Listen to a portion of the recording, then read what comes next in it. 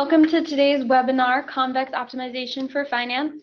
As always, this webinar will be recorded and posted to our YouTube channel within the next few days, so look out for an email with the recording link. Today's speaker is Scott Sanderson. Scott is a senior software engineer at Quantopian, where he's responsible for the design and implementation of Quantopian's backtesting and research APIs. Outside of work, Scott is a contributor to several open source projects in the Python data science ecosystem, and he is a regular conference speaker on topics in numerical programming. Thanks, Scott. Thank you. Hey, everybody. Thanks for tuning into this talk.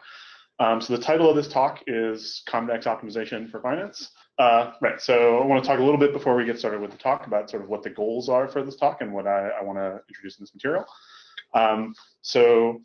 One of the first goal is I want to sort of situate convex optimization within the broader landscape of optimization techniques in general, and we'll talk a little bit more later about what that means.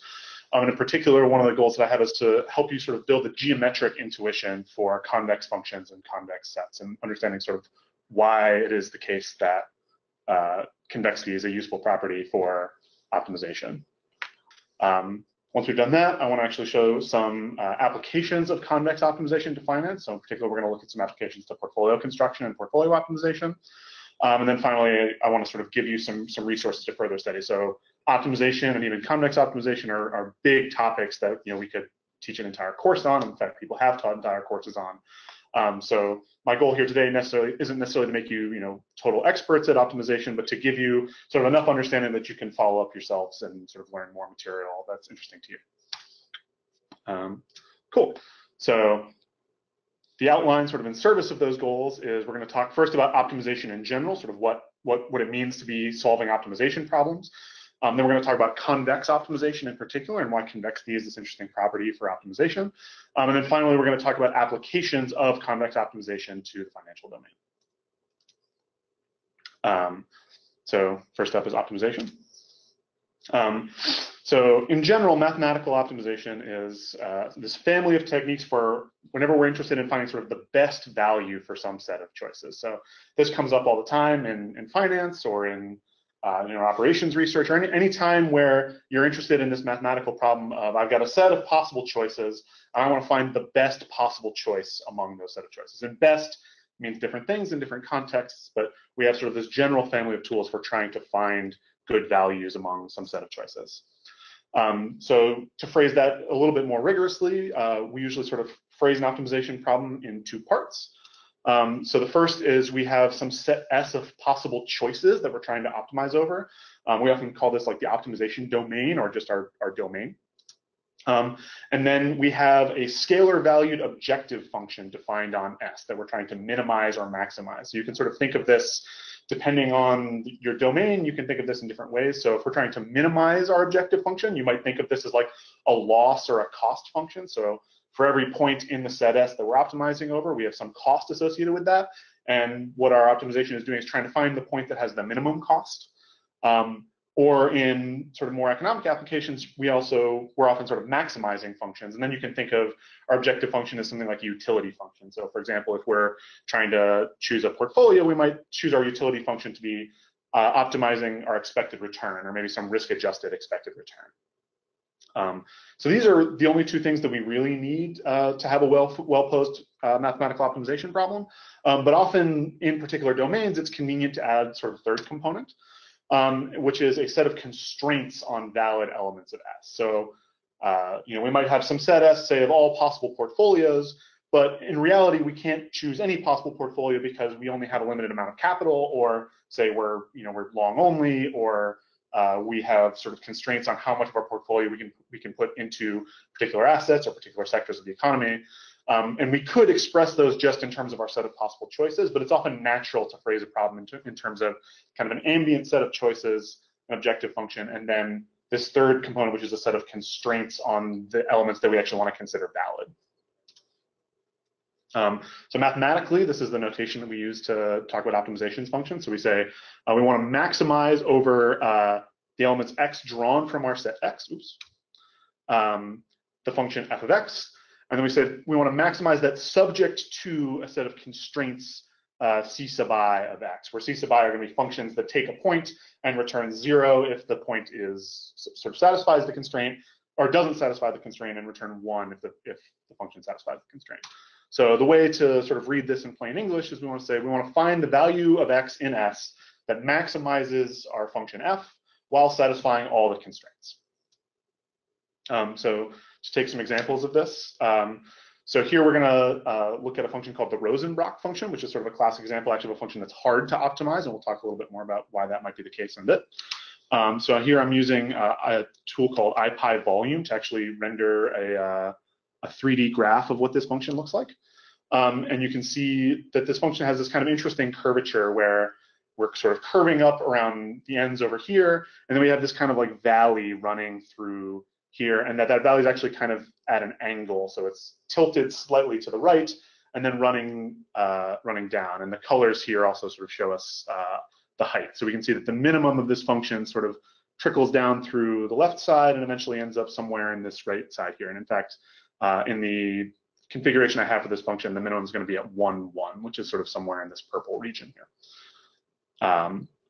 So this is our function that we might be interested in minimizing or maximizing. So one very general tool that we might use to try to minimize this function comes from SciPy, which is scipy.optimize.minimize. And minimize has kind of this interesting signature actually, where minimize is a single function interface to a large number of different solvers. So here I'm saying minimize, I'm passing a couple things. So I'm passing a function to use that's describing the function that I'm actually trying to optimize. And for this interface, at least, the way that this works is I have to give SciPy a function that can evaluate what I'm trying to minimize at a single point. So here I'm passing a function that will just evaluate the Rosenbrock function at the point that minimize asks me for. I have to give it an initial starting point. So the method that we're using here is essentially going to sort of try to evaluate different points and then move around and try to figure out where the minimum of the function is.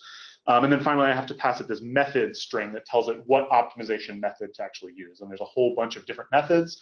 And this is a relatively simple method called null_me that doesn't require any additional information from me. There are other methods that you might want to use that require me to pass additional information. So for example, some methods might require things like functions to compute gradients at a particular point in time, or the Hessian matrix, which is sort of an n-dimensional generalization of the second derivative. So if I ask minimize to minimize this function, then it returns to me this sort of complex object that describes what happened in the optimization.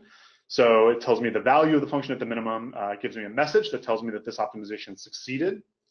It tells me how many times it had to evaluate my function. So here it's saying, in order to find a reasonable minimum of this function, I had to evaluate this Rosenbrock function 141 times. And that was over 72 iterations. So it might do multiple iterations, and some of those might require more than one evaluations. Saying again that we succeeded successfully. And then finally, it's telling us what is the actual minimum that it found. And we can see that it found a value that was quite close to the correct minimum, which is 1, 1. So within more or less rounding error here, minimize successfully found the minimum of this function. So that's nice. That gives us some intuition for how this might work. But one thing that might be interesting for us to try to understand a little bit more about how this particular optimization method works is to understand what were all the points that it had to ask us to evaluate in order to figure out the minimum of this function. So in order to do that, we can pass a slightly more complex function that's going to just keep track of the points that SciPy asked us for. So here, instead of passing just the Rosenbrock function, we're passing this, we're calling this minimize traced function.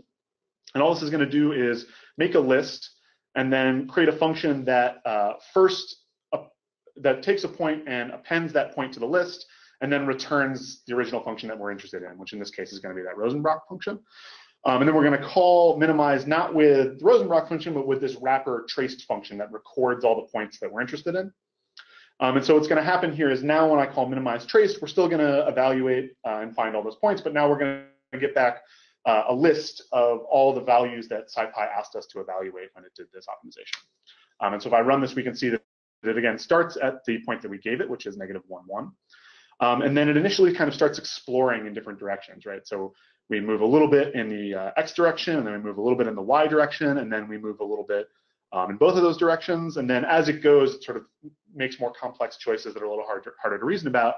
And so one way that we can try to understand this is to actually visualize this trace. So Here's a slightly more complex visualization function that's going to do the same thing that we did before to draw it, but it's also going to record that trace and add the trace points at different points in the surface. So if I build this little widget now, I can actually see for a particular starting configuration and a particular method what points SciPy asked us to evaluate. So we can see we started up on the left where the darker points are, and they sort of gradually transition to these lighter points. So we're going to start kind of up on the top left corner of this, and we can see now a little bit more clearly that what this method is doing is kind of following the curvature of this surface down along this path, and then it eventually runs up into this ridge and realize, okay, we're kind of going in the wrong direction here now. And then it will start sort of trickling back down into this valley.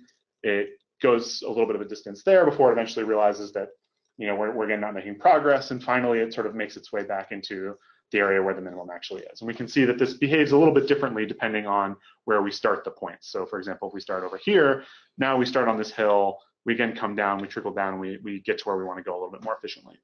And we can play around with this a little bit to kind of get a sense of how this optimization algorithm behaves for different kinds of inputs. So for example, here we're starting way up on the corner now, and we kind of go up to the right and we go back and forth.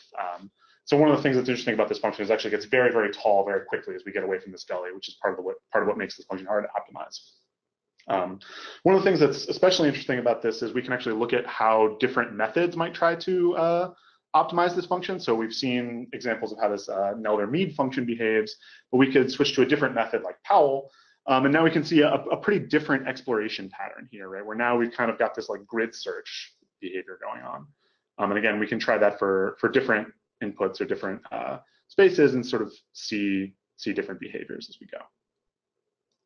Oops, there we go. This is a little better example. So now, again, we can see this one's much more sort of spread out and much more diffuse, and it's trying a bigger pattern in different directions. And for different kinds of functions, one of these methods might work better or others. So like I said, SciPy.optimize is a little bit interesting in that it sort of packs its interface into all these different solvers into one single function. And so one thing that can be challenging about that is that it's hard to know how to use the function because it's really like 8 different functions all sort of duct taped together into one thing. And so one function that's useful for trying to understand better how to use minimize is this show options function. And this just tells you a little bit about all these different minimization algorithms. So for example, we've got, there we go, okay. We've got BFGS and dogleg and LBFGSB, which is super clear, I'm sure, to everyone. And you can see that this goes on for quite a while. So there's all kinds of different ways that you might try to optimize functions. And depending on how much information you know ahead of time about your function or how much information you can provide, different optimization algorithms here might produce different results, or might say produce better results or produce results more quickly. So that's sort of general purpose optimization, right? This idea that we have some function that we're trying to optimize, and we can try various different techniques based on how much we know about that function's behavior to try to find local minima or local maxima. But that doesn't always work all that well for us. And some of the algorithms that I showed you, for example, while they work nicely for this sort of simple 2-dimensional case, they can start to run really, really slowly or not necessarily even converge at all as we either throw them at more complicated functions or we throw them at functions that operate in multiple dimensions. And so that sort of motivates this next question of, are there other places where we can sort of restrict our domain to do work a little bit more efficiently? And so the general idea here, right, is general purpose optimization is really, really hard. It's provably impossible in the totally general case. So if we know absolutely nothing about the function that we're trying to optimize over, if you imagine that our function was just given an input, choose a random output in our output space, then really all that we can do is sort of guess and check like every possible floating point value, and there's no way that we could do that in any reasonable amount of time. Under somewhat modest assumptions, we can guarantee that algorithms will converge to the correct result, but they might take sort of an arbitrarily long amount of time to do that. If we have a very complex input space, or if we have a very sort of complex function, then for many of these algorithms, there's no hard guarantees that they will give us back a correct result in any reasonable amount of There's a couple reasons why that's the case. So one is that as we start searching in larger dimensions, so in the Rosenbrock case that I was just showing, we were searching in two-dimensional space, right? So anywhere in the XY plane corresponded to a point on our surface, and that meant that the number of points that we were interested in was relatively small in sort of a global sense. But as we add sort of more and more dimensions, the space of points that we're interested in for a given region sort of grows exponentially in that dimensionality. And so that can make it very, very hard for us to search that space effectively if we don't know anything else about the function. Another problem we can run into is that for some functions, we can have the problem of local minima or local maxima. So you might imagine somewhere in the function, there's a point that's the minimum for everything around it locally, and there's sort of like a big basin around that point. And then somewhere else far away in the function, there's actually another sort of bigger basin with a lower point. And for many of these algorithms that are sort of searching around locally and trying to follow the curvature of the surface that we're exploring, they can get sort of trapped in these local minima or in these saddle points. And a lot of research in, say, machine learning or in optimization is about sort of how to define or how to produce heuristic algorithms that can successfully escape those things or that can sort of mitigate that challenge. And then that problem can be particularly challenging if we have interesting constraints on our input space. So if you recall back to our original definitions, we had our objective function and our input space, and then we had the set of constraints. And if those constraints are very narrow or sort of result in an oddly shaped feasible region, it can be hard for many optimization algorithms to handle that. And many optimization algorithms can't even necessarily handle those constraints. And so, as is often the case in computer science or in programming, when we find ourselves with a really hard problem that we don't know how to solve, we can often do much better if we can sort of restrict our problem to only care about particular easier cases. So in this case, if we know that our objective function and our constraints are well behaved in some sense, then we can often do much better than we can in a general purpose optimization case. And so in particular, an important class of well-behaved functions are convex functions, and sort of associated with them are convex constraints. So what I want to talk to you about sort of in the next few minutes is what that means and why those functions might be useful for optimization. So here's sort of the mathematical definition of a convex function. So if you look at this, you might sort of squint and like kind of get a little scared of this because it's kind of a complex looking equation here. But if you spend a little bit more time looking at this, I think it's actually not too bad. And the important thing to notice here is that on both sides of this equation, we have expression that looks like x0 times t and then x1 times 1 minus t. And in one case, it's inside the f. And in one case, we have sort of that same structure, but it's outside the f. And so the idea here, right, is that we're interested in a function evaluated on points between two points that define a line in the input space, which is our x0 and our x1. And when we say x0 t plus x1 1 minus t, what you should mentally sort of substitute in your head there is all the points on the line between x0 and x1. So what this is really saying is that if we evaluate f on sort of a point along in the interval between x0 and x1, then it ends up less than this expression. And what that expression ends up being is essentially the line t% of the way, or the point t% of the way along the line between the outputs. So that's still a little bit abstract. So the best way that I sort of know to understand this is actually just look at a picture of what this does. Whoops, there we go. So here's sort of an example of a convex function. And so here I'm drawing essentially the left-hand side of that equation and the right-hand side of that equation so that we can understand what it says. So the left-hand side of that equation is this blue line. And what this blue line is our function f evaluated at all the points between x0 and x1, where x0 is -2 and x1 is 2. So we're essentially just parametrizing our curve on all the points between this interval and x. And then what this red line is just all the points on the line directly between f of x0 and f of x1. And what we can see for this function is that the blue curve always falls below the red dotted line. And that's really all that previous definition is saying, is that if we take any 2 points in our input space and look at the line that falls directly between f evaluated at those points, then the function will always sort of fall below that line. So this is what a convex function looks like.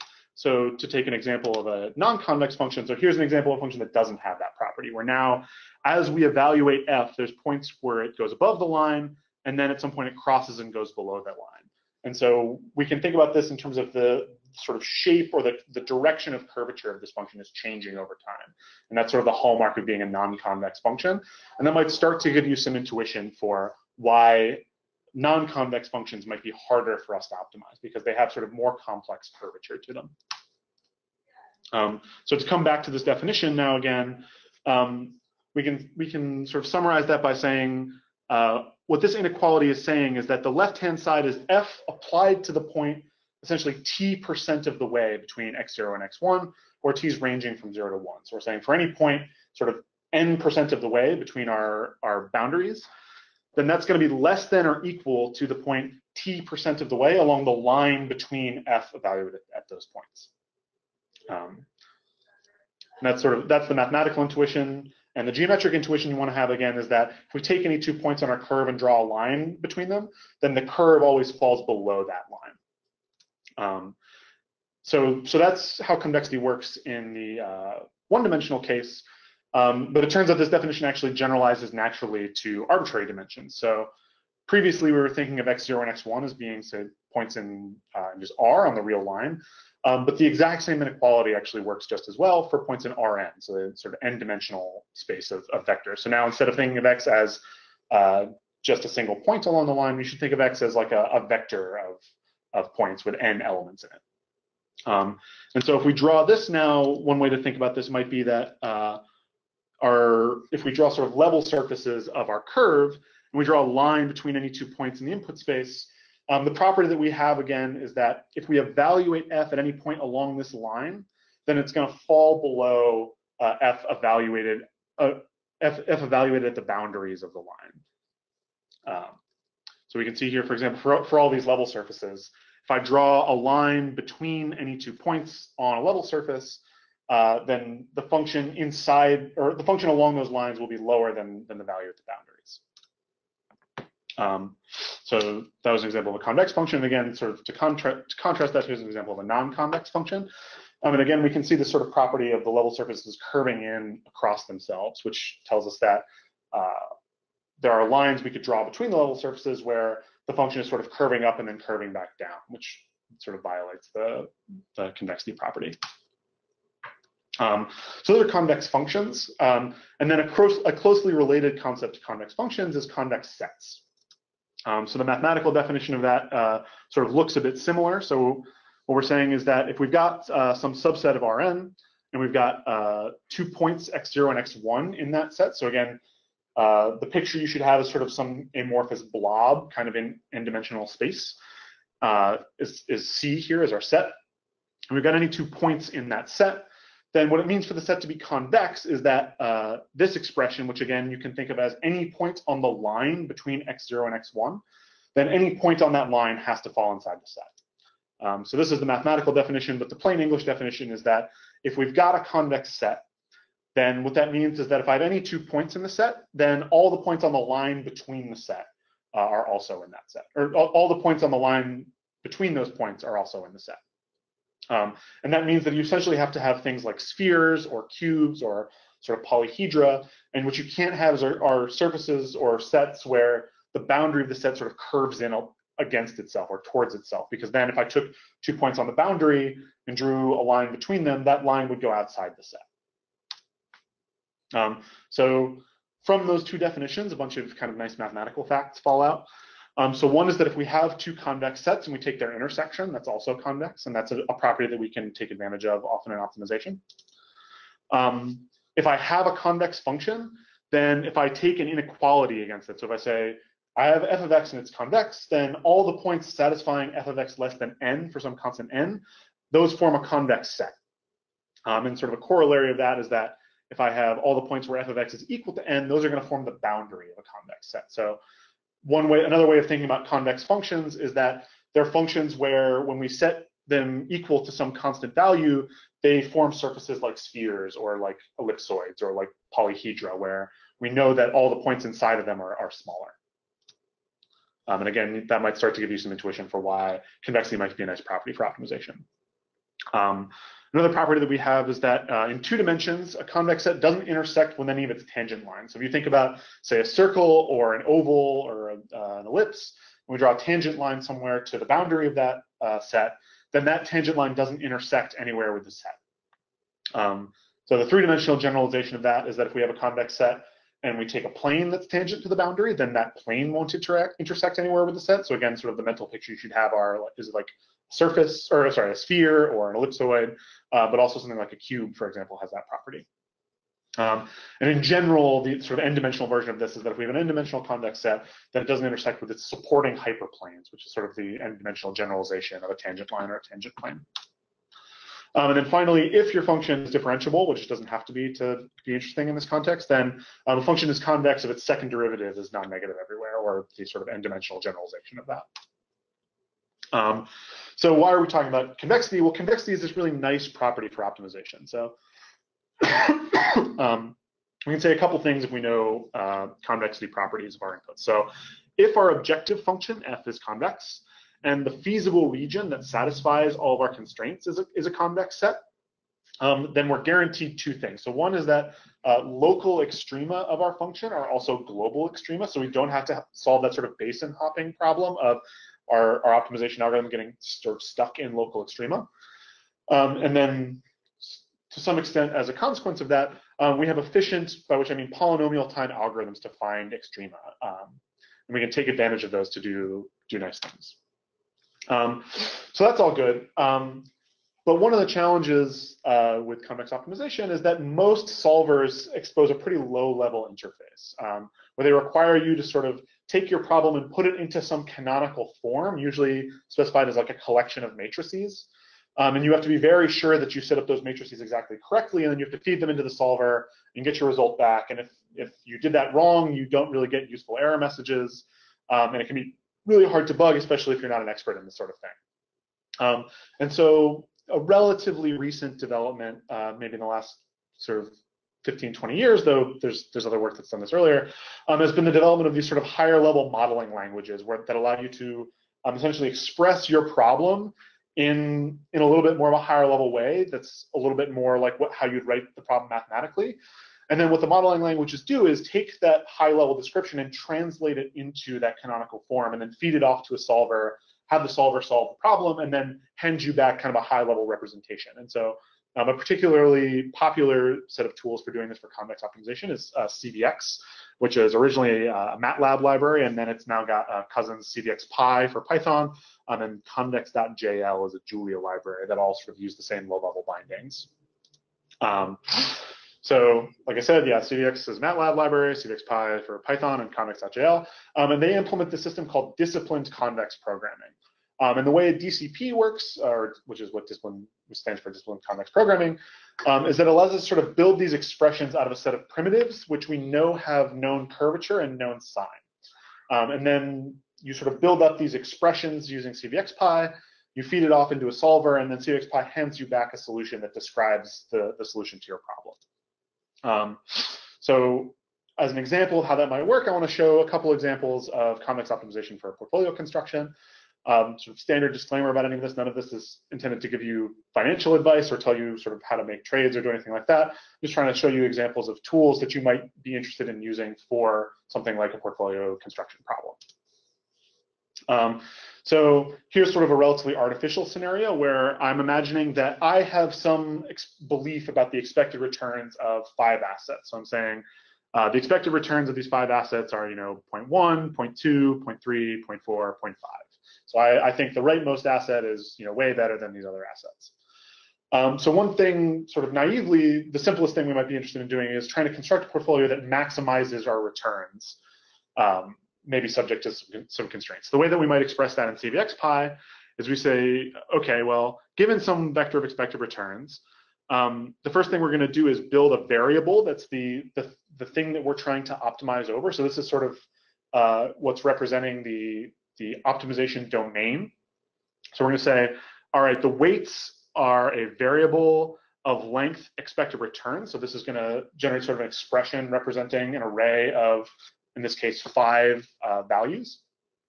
And what we're trying to do is choose a set of portfolio weights that maximizes some objective. So what's our objective? Well, in this case, what we're going to say is our objective is to maximize the dot product of the weights that we choose with our expected return. So the expected return of our overall portfolio is just going to be the weighted sum of the expected returns of each individual asset. And what we want to do in this example is maximize the expected return of our overall problem, or of our overall portfolio. And that's what we're doing in this line here. So now we've got our variable that we're optimizing over, and we've expressed our objective in terms of that variable, plus some additional data, in this case, the expected returns. And then the third ingredient here is now we have to feed CVXPy a problem in terms of that objective. So we're going to say, okay, our objective is just this maximize.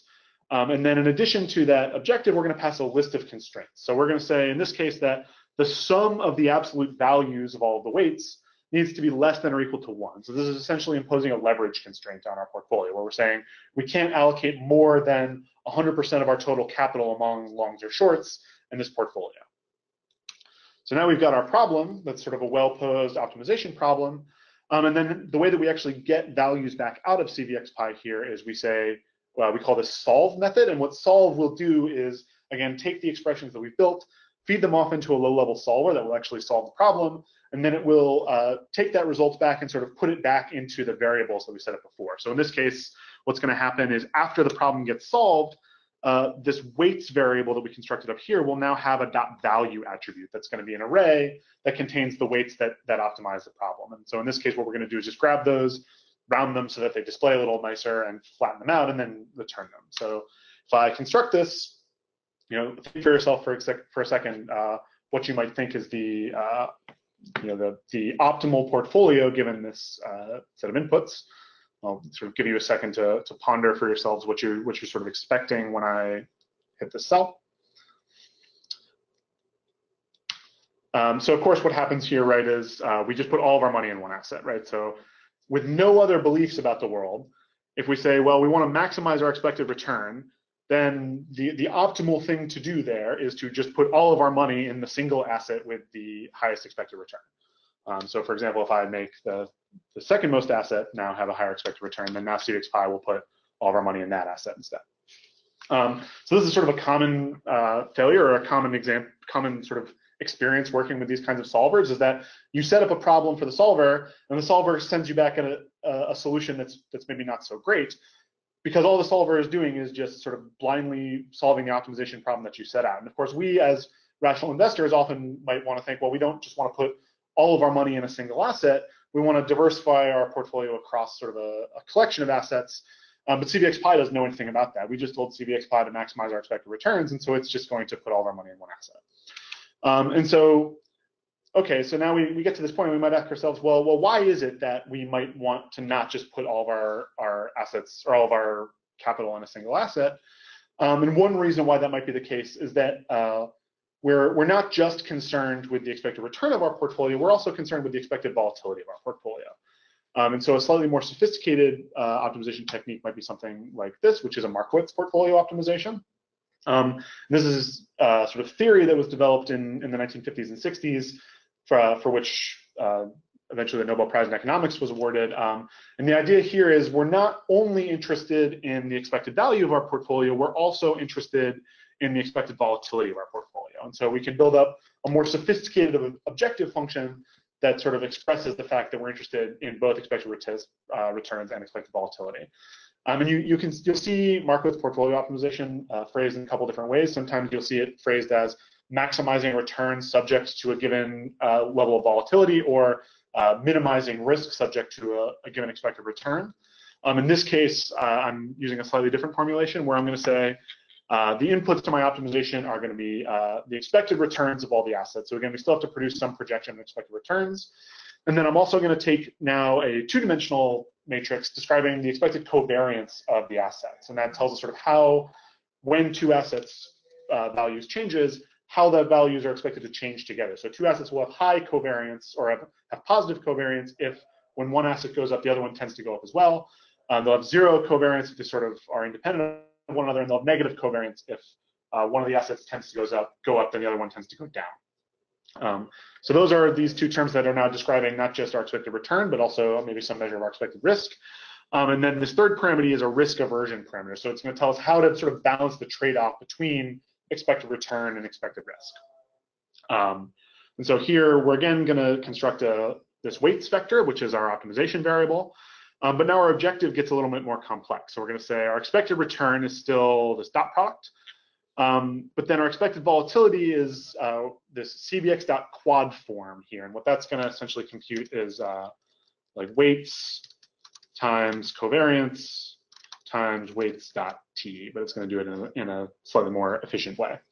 And that turns out to be the right way for us to try to measure the expected volatility of our overall portfolio, assuming that the covariance that we fed in is correct, and talking a little bit about why we might have reason to be worried about that.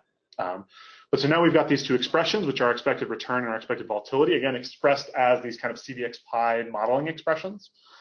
And then our actual utility function is going to be our expected return, right? So we want our utility function to go up if our expected return increases, but we want our utility function to go down if our expected volatility increases. We want it to go down sort of weighted by this risk aversion parameter. So what this essentially says is that if risk aversion is really high, then we'll care more about the expected volatility. And if risk aversion is really low, then we'll care more about the expected return. So this is sort of our way of expressing that we want to balance between expected return and expected volatility. And then our objective now is going to be to maximize not just expected return, but to maximize this more complex utility function. And we're going to give this a little bit more interesting constraints. So we're going to force that our portfolio is fully invested. So we're going to say that the sum of the entries in our weights has to add up to 1. And then we're also going to provide a long only constraint. So we're going to say all of the weights in our portfolio need to be greater than or equal to 1. And if we take those constraints, we feed them into a problem, we solve it, and then we again sort of extract the values out. So now we can actually get back not just the weights, but also the values of our expected return and our expected volatility, which are again set because we called this solve method. And if we do this, then we can see sort of what our portfolio looks like. So here I'm saying we've got the same set of expected returns, and now to start with, we'll just have a diagonal covariance matrix. So this is saying that we think all the assets have essentially the same volatility, and we think the assets are totally independent of one another, which is certainly not the case in the real world, but we're starting with a simple example. And if we do that, now we can see that CVX pi doesn't just put all of our money in a single asset. It sort of has this gradated portfolio where it says, okay, we're going to put the most money in the asset with the highest expected return, but we're going to put a little bit of money in the next asset and a little bit of money in the next asset and a little bit less in this one, and then we're still not going to put any money in the asset with almost no expected returns. So we can see that now, because we've incorporated this more sophisticated view of our expected variance, we naturally sort of spread out our bets across more assets. And we can see that if we change around these covariance parameters, that it will change accordingly. So for example, if I say this asset with very high returns also has very high volatility, then CVX pi will put less capital in that asset. So before we were putting about 40% of our portfolio in that. But if I make its covariance much larger, now we're only putting about 20% in that. And similarly, we might think, okay, if diversification is only useful for us in the sense if the two assets that we're diversifying across sort of move independently of one another. But if we put, say, in this case, we're putting 70% of our portfolio in these top two assets, and if those assets almost always sort of gain or lose together, then that actually doesn't really make sense for us. We're not actually getting any value. So we can express that by saying, okay, these two assets actually have a non-zero covariance. So they tend to move somewhat together, which means it's not that valuable for us to put some of our capital in one of them and some of the capital in the other one. And so if I update the covariance matrix and run this again, whoops, I need a 0 there. Then we can see that now CVX pi chose to put much less of our capital in the second asset. So if we go back to 0, 0 here, before we were putting about 30% of our capital in the second asset, but with a higher covariance, now we're only putting about 20% of our capital. And if we put this all the way up to like almost equal to the general variance, then we can actually see that CVX pi ends up putting essentially no weight because it says these assets are more or less perfectly substitutable. So I'm just going to put all the capital in the asset that has the higher expected return. It's not worth it to diversify. So this is sort of Markowitz portfolio optimization, and your obligatory, we have to plot the efficient frontier here. So the idea here is now for a given risk-return trade-off, if we if we have a projection of the expected return and the expected covariance, then we can see, okay, here are all the sort of rational portfolios that we might be interested in. So all the points along this curve have some level of risk and some level of return. And these are the points that for different risk-return trade-offs optimize our portfolio. And we can get this sort of nice curve where we get larger expected returns as we're willing to take on more risk, and lower expected returns as we take on less risk. So that's great. So that sort of takes us up to sort of the state of the art in portfolio optimization circa 1950 or so. And so you might ask, well, what have been the developments since then, and why might we not be so excited about Markowitz portfolio optimization? And there's a couple reasons for that. Some of them sort of have to do with the intrinsic challenges in finance, and some of them have more to do with kind of numerical optimization problems. So one problem with this phrasing of the problem is that it requires that we actually produce an estimate of the expected returns of these assets and their expected covariance. And that's a relatively hard challenge, right? If we knew the expected returns of every asset with a high degree of certainty, that would be, a very powerful achievement, and we could do quite well with that. But usually we don't have a very high degree of confidence. We might, have some belief about the expected returns of different assets, or we might have relative beliefs where we might not know, that asset A is going to do better, is going to have exactly these returns, but we might believe that asset A is going to do better than asset B, say. But it's very hard for us to have sort of high confidence in our estimates of expected returns, or estimates of expected covariance.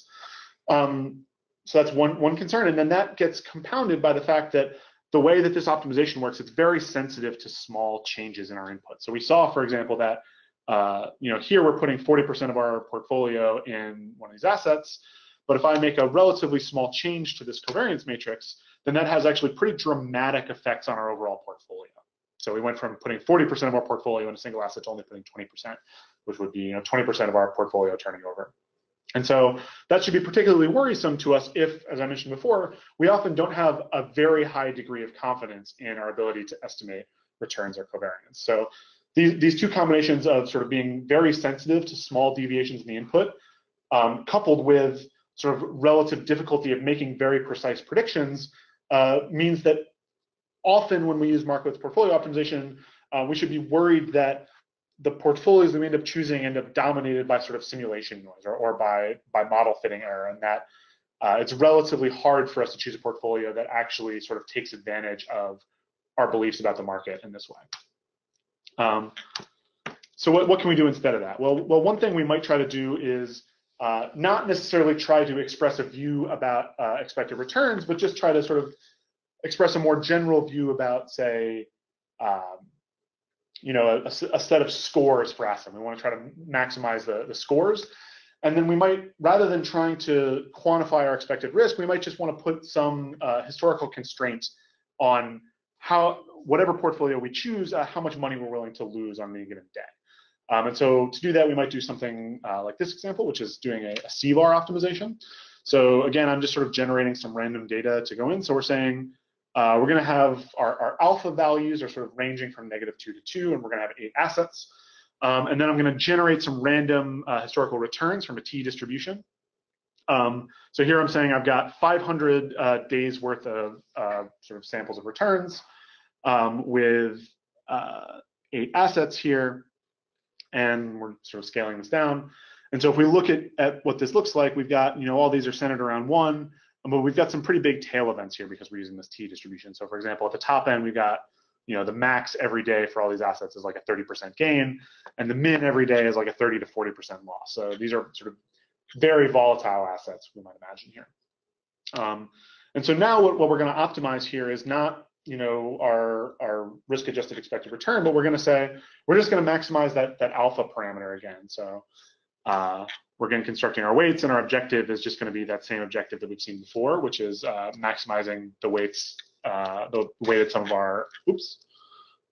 our objectives. Just move this up here. But then what we're going to do is something a little bit more interesting with our constraints. So we're taking our alphas and our expected returns, and then what we're going to say here is what we're going to constrain is essentially how much money we're willing to lose on sort of a very bad day for our portfolio. And we're going to do that based on just sort of the historical returns observations. So the two parameters that we're passing in is the percentile cutoff. So this is saying, on our 5th percentile day, so the bottom 5% of our days, that's what this percentile is describing. And then the max loss is saying how much money are we willing to have lost historically on a 5th percentile or worse day. And so the way we can express that in CVXPy is we can say, all right, we've got some number of samples. We can say, all right, the returns of a given portfolio on any given day are going to be given by the returns times the weights.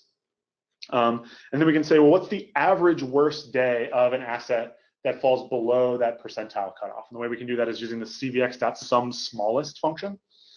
And then what we're going to constrain is now saying that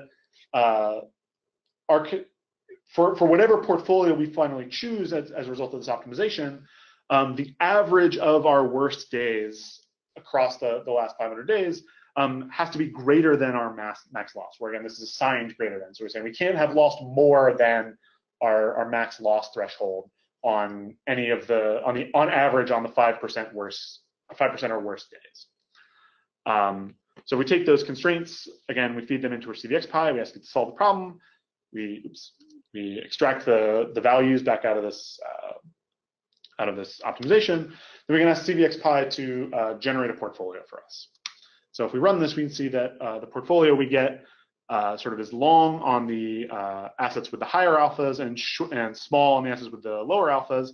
And one of the things that's interesting here is it's actually dynamically chosen a size for us, right? So in the previous examples, we had to tell CVXPy, all right, we can't put more than 100% of our portfolio in any single name, or we can't put more than 100% of our portfolio across all the different assets, or we have to be fully invested. We have to put 100% of our portfolio in any given asset, or spread out across all the different assets. And here we didn't actually do that. All we constrained was said that for whatever portfolio we choose, if we look at its historical day-on-day returns, the average return on the worst 5% of the days has to be greater than some loss. And so based on that, CVXPy sort of dynamically figured out for us how much we should be allocating across those different assets. And then we'll notice here that if we take the average of those sort of 5% worst days, which is what we're doing on this line here, then we do in fact see that our average bad day was a 5% loss, which corresponds to the fact that in the optimization we said we don't want to lose more than 5%. So for example, if I increase this up to -0.1, then now our average bad day moves up to -0.1, and we end up putting more capital in these assets accordingly. So we can make this very large and say, okay, we're willing to lose half of our portfolio at any given day, and then we'll end up taking much larger bets. So one thing that this might be interesting for is if you're trading a mixed asset portfolio where just understanding how much capital you have allocated across different assets might not be sort of the right measure of risk for you, because a given amount of capital in, say, U.S. Treasury bonds has a very different risk profile than a given amount of capital allocated to, say, like Bitcoin. Those are very different volatilities, and so trying to figure out how to size your allocations across those different asset classes can be challenging, just say using sort of total exposure. So to review kind of the concepts we just talked about, that was the last financial example I wanted to talk about.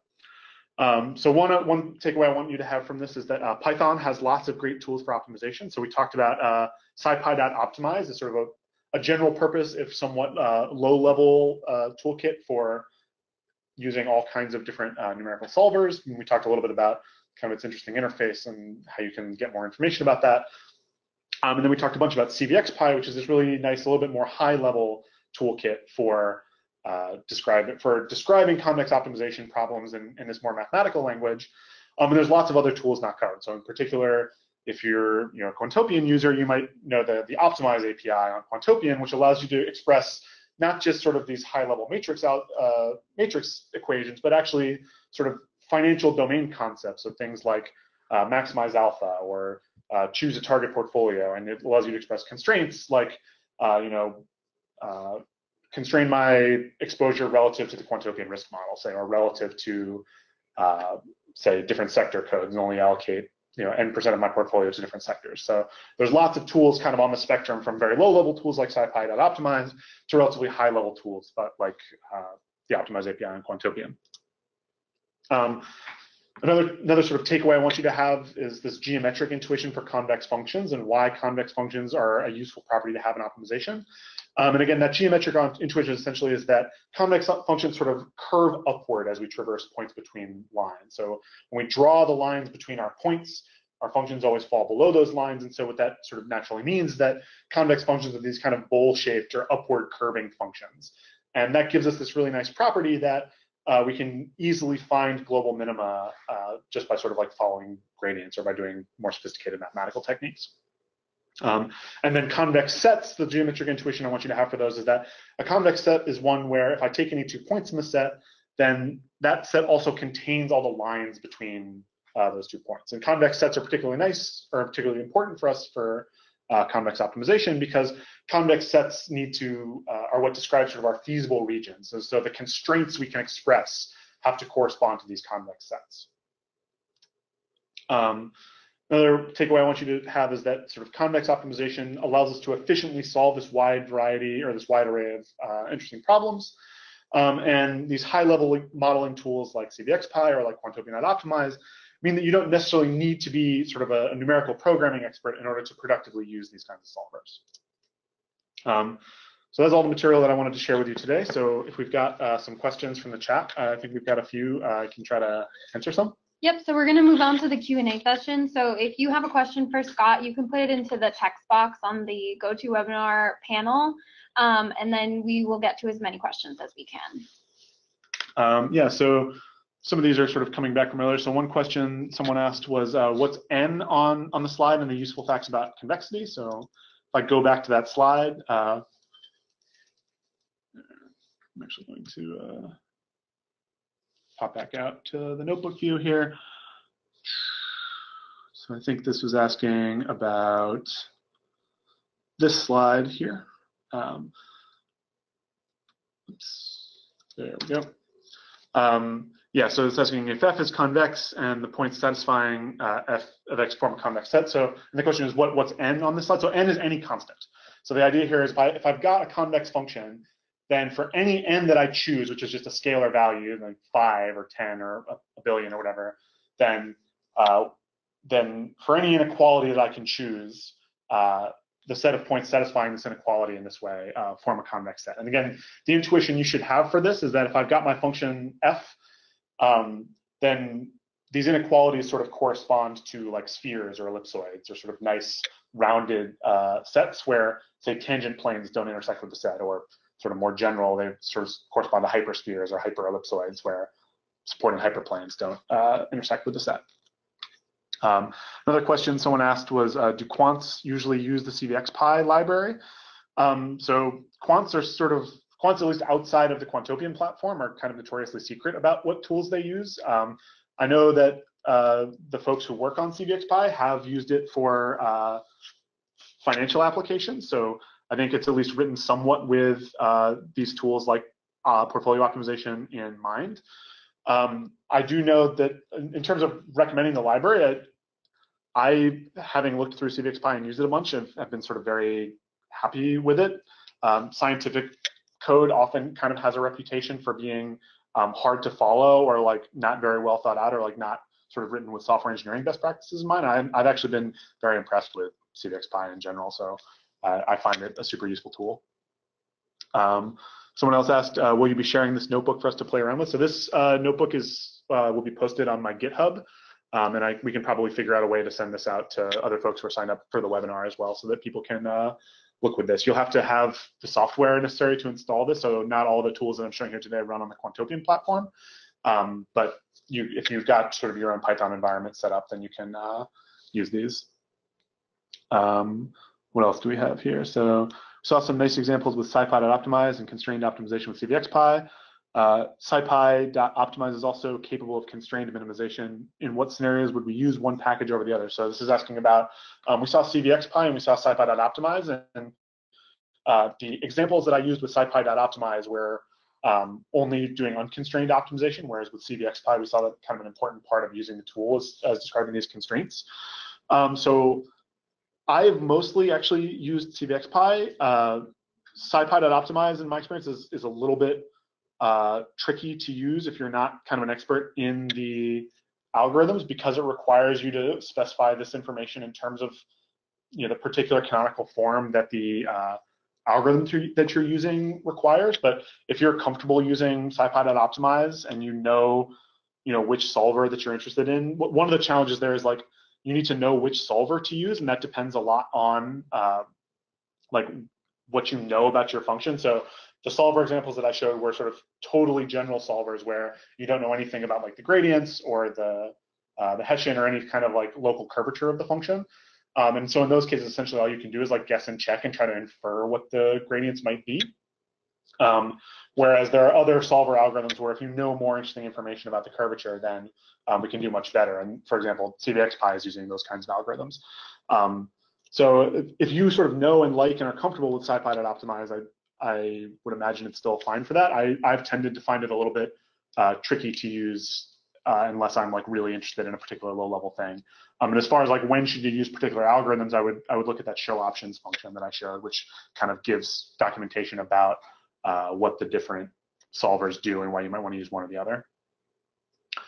Someone asked, is this well supported in R? I am not aware of an R port of CVX, but it's all the way sort of CVX and CVXPy and Convex.jl work is they all sort of call into a C++ library called CVX Canon, I believe. And so they all sort of share code there. So I know R has some similar functionality for sort of building extension interfaces in native languages. So I imagine it could be done, at least in principle. I don't know a lot about the state of the convex optimization framework or sort of landscape in R specifically. Someone asked, does CVX perform any value at risk calculations? So CVX or CVXPy by itself doesn't really know anything about kind of financial domain concepts. It's just this tool for sort of describing mathematical optimization problems.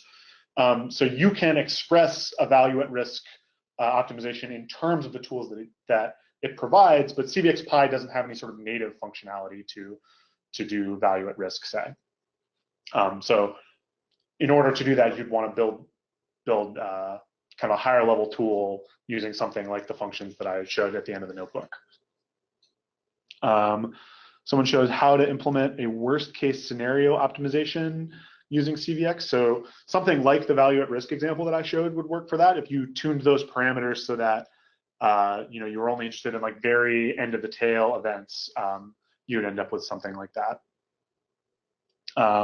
Someone asked, why use alpha in the CVAR optimization? Isn't using the historical returns enough? So that depends a little bit. So this question is asking, in the CVAR example that I showed before, I'll pop back over to that.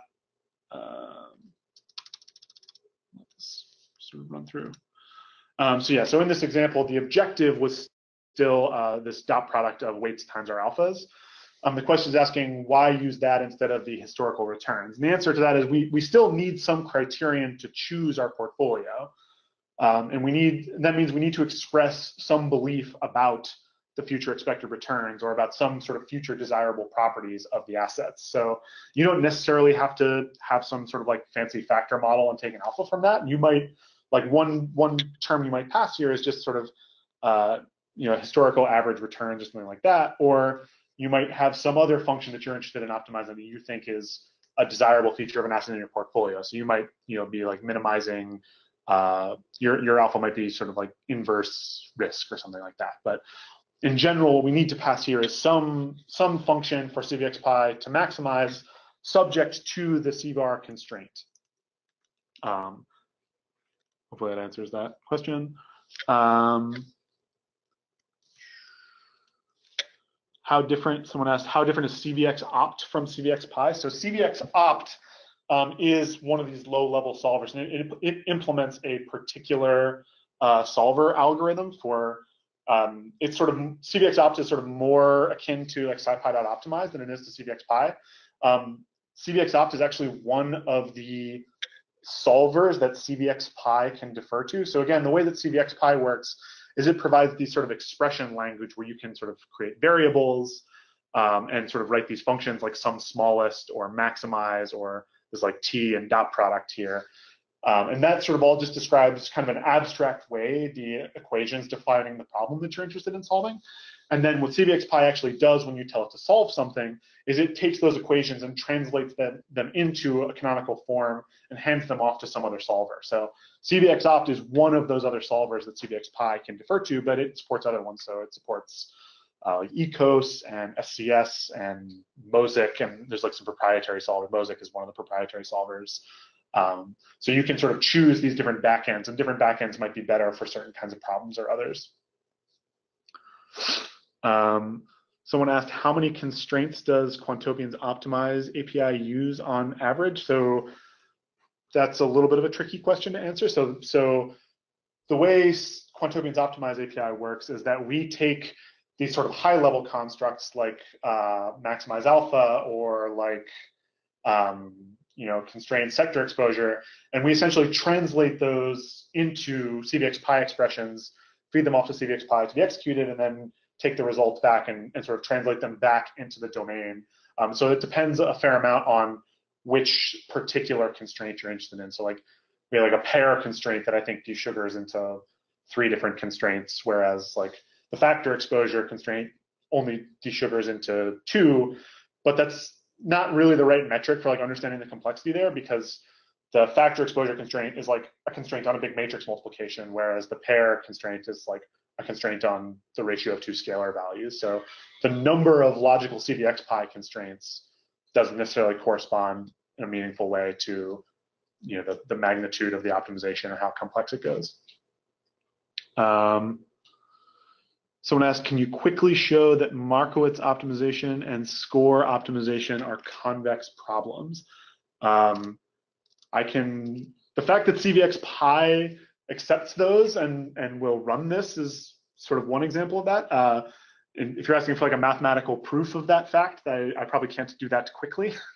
But I think sort of the general intuition there is that our objective function is either a dot product, which is a linear function, so linear functions are convex, and then the other term in that optimization is that quad form, which is multiplication of an array of matrix times array, or sorry, vector times matrix, where that matrix has to be positive semi-definite, times another matrix, and that turns out to be convex for reasons that are harder for me to explain right now than we can get to here.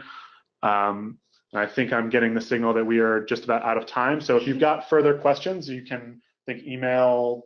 Yeah, you can email events@quantopian.com, and we'll pass those on to Scott and try to get an answer to you.